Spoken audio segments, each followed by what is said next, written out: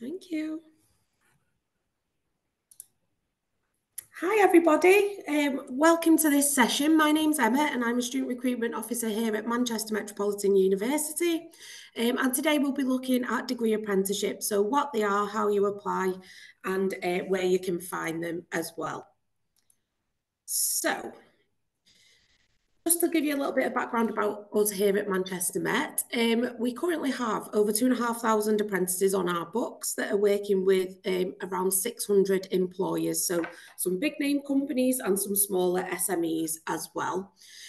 We have got loads of things that we're really proud of, as you can see on this screen, but one of the ones that I did want to point out to you today is that we have currently 110 different apprentices that have been recognised at both regional and national award level as well. So they seem to be having a great time on our courses and we're really proud of what they're going on to do in the workplace. The other thing I wanted to mention quickly was that we have been rated the top university in the UK for degree apprenticeships. So again, something that we're really, really proud of, and it makes my job of telling everybody how great we are a little bit easier because I've got some evidence to back it up. So that was rated for by our apprentices. So I'm sure you know already, but there are different levels of apprenticeships and universities tend to focus on the two that you can see here in pink. So the higher level apprenticeships, which are the equivalent of doing your first 2 years at university, or otherwise known as a foundation degree, or you might know things like HNC, HND, and they tend to be the equivalent of the higher level apprenticeships. What we focus on at Manchester Met is the degree level apprenticeships, and at the end of that you come out with a degree, the same as you would do if you did an undergraduate course, and because of that we do look for university requirements that are quite similar to that of undergraduate courses as well. So there's quite a lot to take in with apprenticeships, so we are going to be focusing predominantly with these degree apprenticeships today. So in terms of what they are, as the name suggests, you're getting a degree at the same time as completing an apprenticeship as well. So how that works is you're in full-time employment and that works out at around 80% of your time. And then the remainder of your time you spend doing your degree as well. At the end of this, you do get an apprenticeship as well. So the apprenticeship, to complete it, really, you have to meet industry standards. So they're set out and you have to meet each one of those standards in order to pass the apprenticeship side of your degree apprenticeship. So not only do you come out with loads of work experience and a degree, you also get that apprenticeship as well. So it works out quite well with our students. About 92% of them end up with a distinction or a merit in their endpoint assessment, which measures how well that they've met those industry standards as well. So they're quite an exciting opportunity. I would say they're quite different to going off to university and doing an undergraduate degree because obviously you're in the workplace, but definitely another opportunity for you if you are interested in gaining a degree level qualification. So as a national picture, this is what it looks like. Degree apprenticeships were brought in to try and bring new talent into different industries. So these are the industries really that they've taken off in. So anything from buildings and surveying through to engineering to digital marketing and quite a few different courses in between as well. Typically, they are around 4-year programs. So that means that alongside your workplace, you will take around 4 years to get that degree. Some can take longer, some can be sped up as well, but the majority are 4-year programs. You're looking at entry-level requirements of around 104 UCAS points. So if you're doing A-levels, that's the equivalent of BCC. And above, if you're doing BTECs, you're looking at distinction, merit, and above as well. And as they're to do with education, we do look at your English and Maths GCSE at level 4 and above to get in. You can have an option to do functional skills, but not everywhere offers this alongside your degree apprenticeship. But majority would say that you'd need these qualifications before you start your apprenticeship. So in terms of the benefits of degree apprenticeships, before we get onto this, I will say that, as I've already mentioned, the student life experience is a lot different to going off and doing an undergraduate degree because obviously you're spending the majority of your time in that workplace.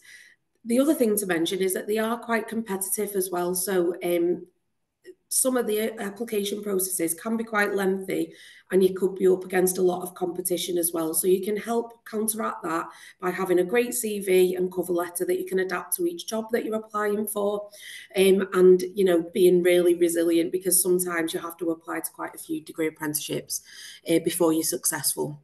So the benefits are that there aren't any tuition fees attached because they're paid for by a government levy.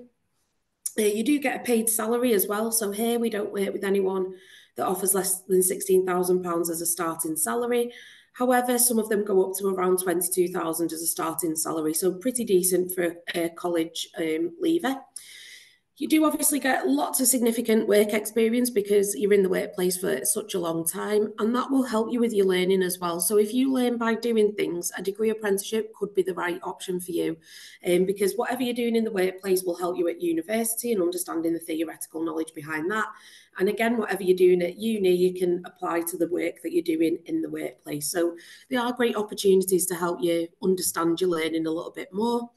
And you can get really good opportunities for fast career progression as well. So I think it's around 76% of our apprentices have been given a pay increase or a promotion before they've even completed their degree. So they are great opportunities for people that are really keen on getting into the world of work. In terms of support, the biggest form of support really for you as an apprentice is your fellow apprentices. So you'll see in a few slides' time all of our programmes that are open to college leavers, but you might all be working at different companies, but you will remain with the same people for that full 4 years on the university side of things as well. And what that does is build a really good network of support for you to rely on if you're not understanding something or you want to bounce ideas off people. And because they work at all different companies, it's a great opportunity to learn how other people that are on your course that might be working in a different sector, for example, would utilise the knowledge that you're using at university. So it's a really good networking opportunity and gives you a really good understanding of how theories can be applied in lots of different contexts. You also get designated lecturers and programme leaders as well.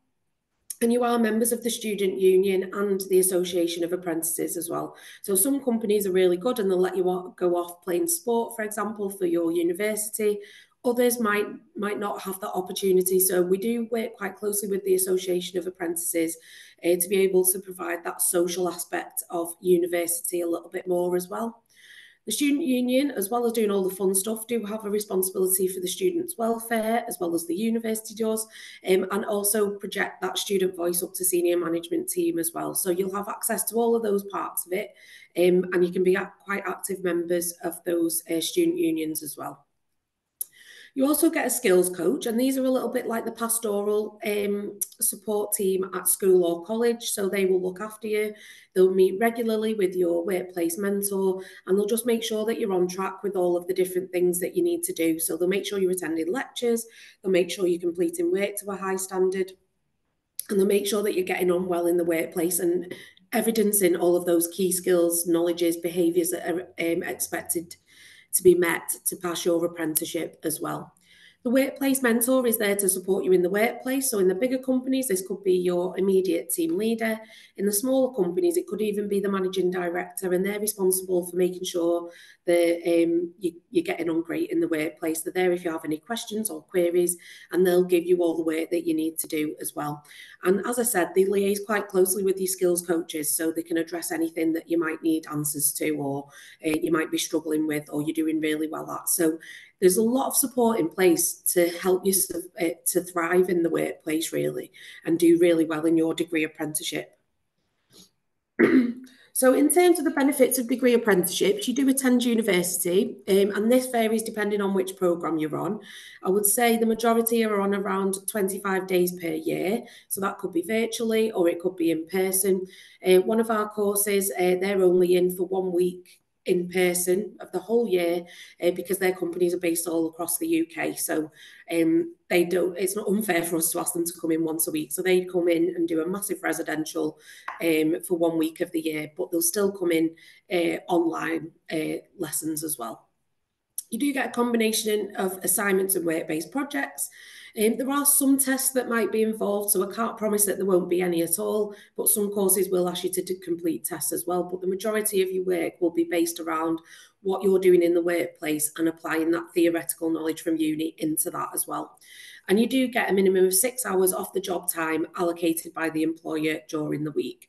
So during university weeks, that will be your university time. At other points of the year, it could be to do your work that's due in or to attend conferences and things like that. But again, it's programme dependent. So in terms of our courses, if you did go onto our website, which is on the screen there, you might see that we have around 17 different courses on there. However, some of them do require you to have additional work experience. So these ones here on the screen are applicable to people that are leaving college. So you can apply for any of these, but you don't apply to the university with these. You apply directly to the employer. So these are the programs that we have. And what we will do, we'll advertise the employer's vacancies, and this is the pathways that you would take as your degree with them. But as I said, your application goes directly to the employer. So chartered management is more about people management, and at the end of that one, you do get membership of CMI, so the Chartered Management Institute. The creative ones, we've got lots of different creative design and digital offerings, but just to point out, just because you're doing something like digital marketing doesn't mean that you're necessarily working for a digital marketing team, digital marketing company, sorry. That would just be your responsibility within the industry that you're working in. So it could be that you're doing that with a retailer or a bank or an online vendor, but it just depends really, but that will be your role within the company. Digital and tech solutions has 4 different pathways, including things like software engineering, data analysis and cybersecurity. And then the healthcare one, it might ask for additional entry requirements. You're looking at around 120 points for that one. And the lab science ones do ask for specific A-levels or BTECs as well. So the chemical science one will ask for you to have chemistry or applied science. And the bioscience one will ask you to have biology or applied science or something similar to that as well. But some really great opportunities working with some really great companies as well. In terms of career paths, the old adage of an apprenticeship being making cups of tea and photocopying and things like that isn't correct. Some of our apprentices are doing really key work for their companies and are providing a really good service to the users that are using those companies as well. So, for example, we've got Harris, who's at Lloyd's TSB, and he's responsible for a programme that is going to be rolled out globally to help the company save a little bit of money as well. So you're not sat in the corner doing nothing. You're getting involved in some really exciting projects. I'm not going to read through all of these career paths, but you can see that they're really good, interesting jobs, and they're probably quite well paid as well. So we're really proud of what our apprentices go on to do, and these are just some of the ideas that you could go on to do after you've completed your apprenticeship.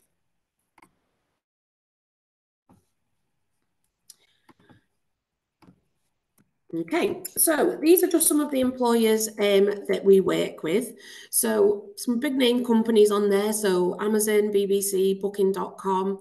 We do also work with a lot of SMEs as well. And again, just like when you're looking at universities or colleges and you're thinking about which one would suit you best, the same works in terms of apprenticeships as well. So basically, all of these will have different apprenticeship routes within them, and you apply directly to these companies. So obviously, I can't fit all 600 onto a slide, but you get an idea of some of the names that we work with. And like I said, our apprentices are getting up to some really exciting things as well. Just to make you aware that you will have a longer apprenticeship process, or a more rigorous one really, for the big name companies. So again, something to think about when you are applying to apprenticeships, whether you want to apply for just big names or whether you're happy to go to smaller and medium-sized companies. And there isn't a one-size-fits-all or a right answer. It's all about you doing what you need to do in order to find the right apprenticeship for you. And like I said, we do suggest that you apply to as many of these as you possibly can. In terms of searching for vacancies, unlike UCAS and the application process in general for undergraduate courses, there isn't a one-stop shop. A lot of people use different platforms in order to search for vacancies. So UCAS, I'll show you these in a bit more detail in a second, but UCAS in the last month or two have come up with a really good degree apprenticeship hub. So you can go onto there and put some search criteria in and it'll come up with all of that. Unifrog is really good. I know a lot of colleges are using that to help with things like personal statements. So you're probably familiar with how that website looks. Not going to uni as well will advertise some. But all of these websites on this slide will give you some really great information, advice and guidance on degree apprenticeship. So definitely worth looking at all of these websites. In terms of setting alerts up, we would definitely recommend that you set up alerts. So the peak time for vacancies for degree apprenticeships is any time from now through until April next year for a September, October start in 2024. So the bottom left picture there, you can see where it says search for apprenticeships, graduate jobs and internships, is where that's the UCAS page really. So you can put in all your filters there and set up alerts. So as soon as something comes up that takes your fancy or meets the criteria that you've popped in, then you will get emailed across. So once you've started your search, the top left picture there will tell you all about the different vacancies available to you. So this one's looking at level 3, level 2 opportunities. I would say if you are in college, you should be looking at least the higher level apprenticeships and degree level apprenticeships, and you can set your filters accordingly for that as well. The gov.uk website is a really good place to search as well, but just be prepared that this will have every level of apprenticeship on it. So at peak time, there can be thousands of vacancies on this website. What I would say, again, set up that alert. So as soon as one that fits your criteria comes up, it'll come straight across to your email address. And you can start to apply for those as well. And we have a similar thing with our website as well. So if any of our employers have vacancies up, we will advertise them. But again, just to stress that you will apply directly to the employer as well. At the minute, I think there's about 7 or 8 different apprenticeships on there for you to apply for. Last week, there was only 3. So as I'm saying, they do snowball from now onwards. So I would say the bigger companies tend to go a little bit earlier than the smaller companies. But definitely set up those alerts, and then it just helps you to not have to check all of these different websites for vacancies that suit your criteria. So in terms of the application process, we do recommend that you apply for degree apprenticeships alongside applying to universities. So meet all the deadlines that college that are giving you basically for your UCAS application, so that you can be sat on all of those offers. And then at the same time, as and when these jobs come out, please just apply for as many as you possibly can. I think I've only ever met one apprentice that's applied for one and got one straight away. The rest of them have had to apply for 10 or 15, and you've got to be quite resilient with it, because some companies might not reply to you if you've been unsuccessful. Some might not even offer you an interview, but it's all about being persistent and keeping on at it. And to do that, it's all about having your good CV written and tailored to each opportunity that you're applying for, and the same with the CV as well. In terms of the application process in general, you will definitely have to do a CV or online application, which is submitted directly to the employer, and an interview as well. So that's either online or in person. The rest of these are just examples of what you could be asked to do. So especially with the bigger companies, I would say that you're looking at doing quite a few different stages of application before you even offered something. So a telephone interview could be used by employers to filter out initial applications. So here they're looking at why you want to work for that company and why you want to do that specific apprenticeship. You might be given a test or an in-tray exercise to do, and we're finding that a lot of employers are doing this as part of their application process. So it could be a maths or English test, it could be a psychometric test, or it could be something like an in-tray exercise. So it could be that you're given 3 emails with 3 different problems on, and you have to sort of assess them and see which order you'd reply to them. And the assessment centre, although it sounds a little bit daunting, I think are a brilliant opportunity for apprentices to showcase all of those skills that you've got. So apprenticeship employers aren't really looking for people that know exactly how to use all of their software that they use, or to know all their policies and procedures, but they're looking at all the things that they can't teach you. So they're looking for your potential, things like time management, leadership, problem solving, teamwork, all of these things that you're doing on a daily basis. That's the type of thing that employers are looking for, and assessment centres give you a great opportunity to showcase them. You'll be asked to do things like individual exercises. You might even be asked to do a presentation. You'll be doing group work. They even watch you over lunchtime as well to see how you're networking with people, and they'll all assign you scores based on a matrix, so everybody will be sort of assessed on the same criteria, so it won't be biased in any way. But assessment centres are a great tool. If you do get invited to one of them, then see it as a great opportunity rather than something to be worried about. As part of that, you could be invited to interview as part of that assessment centre day, but a lot of employers will let you go home, have a bit of a rest, and then they might invite you back to do an interview, either online or in person at a later date as well. So the reason I'm telling you this is that not every employer will do every stage, and it can vary depending on the employer as well. But just to make you aware that this could happen, and it could be quite a lengthy process. So it is quite time consuming, but the payoff at the end is really brilliant. So just keep at it and be resilient with all of these different application processes that you might be asked to do.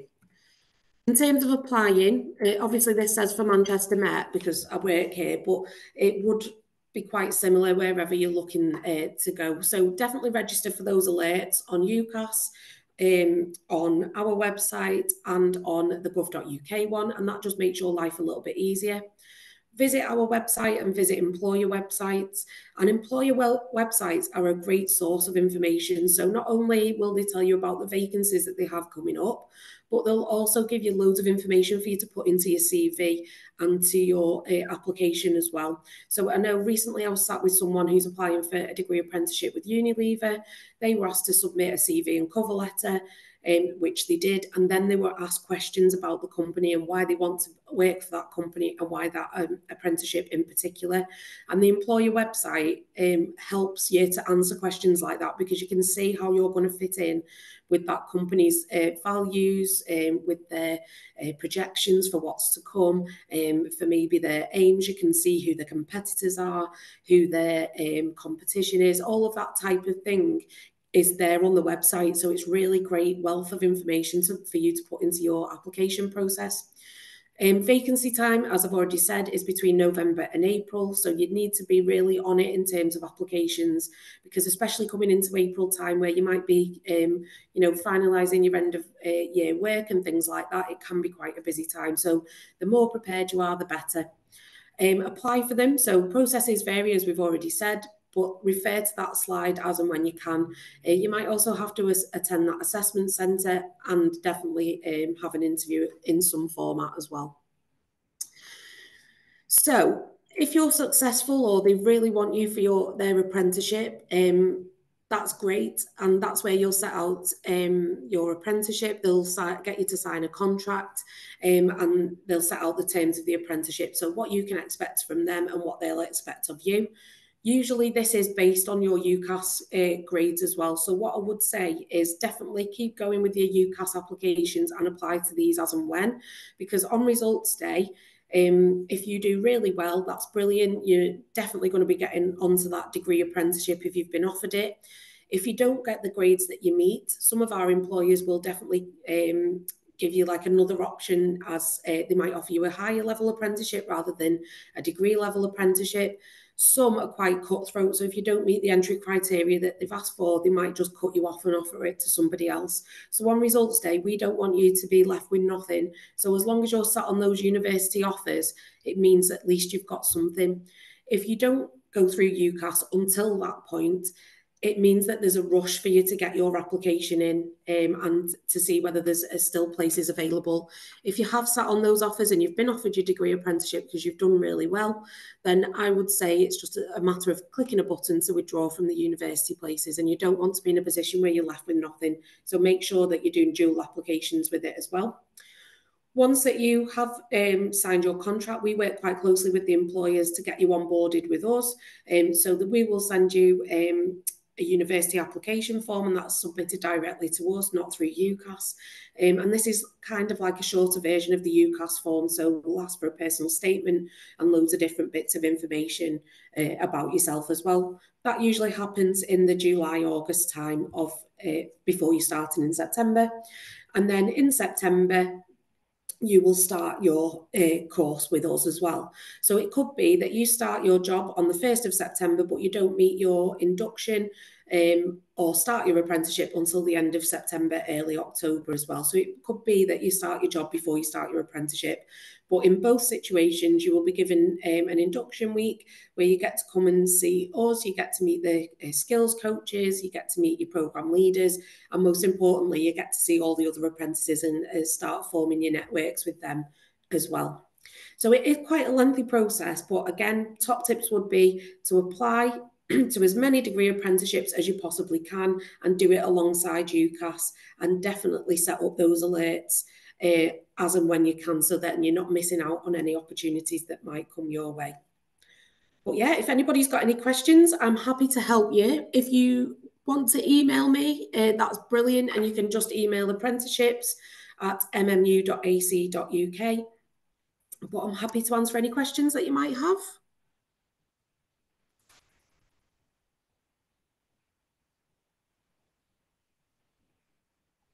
I think there was only one in the chat, but I think you already answered it about where to apply, where to look to apply. So I think you've already answered that one in your presentation. Yeah, that's brilliant. Yeah, so definitely just remember that you apply directly to the employer. So although we'll highlight our employers' vacancies, it will always take you over to their website. So it's more like applying for a job rather than it is, like doing a UCAS application. In terms of time management, I've just seen the question. Thanks, Rebecca, for that. I would say that having a CV ready to go, that you can just tailor little bits to meet the job description that they're asking for or the personal specification, is definitely like the way to go. So you've got that template ready and you can just insert company information and how you meet that as well. So a good way to start that is thinking about all the skills that you've got and where you're getting them from as well. So it might be subject specific ones from the courses that you're doing at school or college. It could be more generally, so if you're part of a sports team, if you're a school representative or anything like that where you're gaining skills, just start to think of a map around that type of thing as well.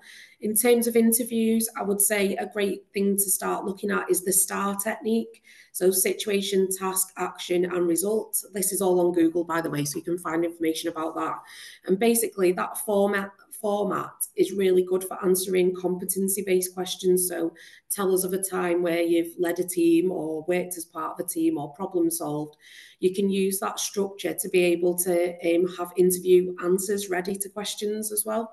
So you can use that and basically rehearse it. So as and when applications come in and you might be invited to interview, then at least you know you've got some answers ready, and just start to research courses as well and job opportunities, because the research is really key to this. Employers really want someone that's going to fit into their company and have shown interest in their company as well. And don't be afraid to reach out to people either on LinkedIn or just via their company's website and see when their vacancies are coming up. But it's all about having things ready to go. So your CV ready that you can just tailor to each job application, I think, is probably the best bit of advice. But I know it comes at a difficult time. So there's not much more I can do about that in terms of job vacancies, but definitely have that CV ready, have a cover letter ready that you can tailor to each job opportunity. Make sure all the spelling and grammar and everything's correct on that, and then you can just insert information as and when. And definitely look at that STAR technique as well to be able to answer interview questions well. It gives you just a really nice structure to set the scene, tell us what the task was, what you did to do to reach the goal that you were aiming for, and then what that resulted in as well. So yeah, I'm really sorry that we can't. You do have to apply for quite a few different apprenticeships, really, but just be persistent with it and try and apply to as many as you possibly can, and don't narrow yourself down to one specific company or apprenticeship that you might want to do. Be quite open to things as well, because quite a lot of the courses that we offer might have bits where they overlap as well. So don't narrow your choices down too much, but just be as prepared as you possibly can and set those alerts up.